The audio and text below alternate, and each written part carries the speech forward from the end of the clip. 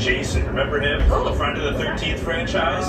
Scary dude. Well, 44 years after the debut of the first Friday the 13th movie, the franchise is now expanding the Jason universe. You guys remember Jason Voorhees?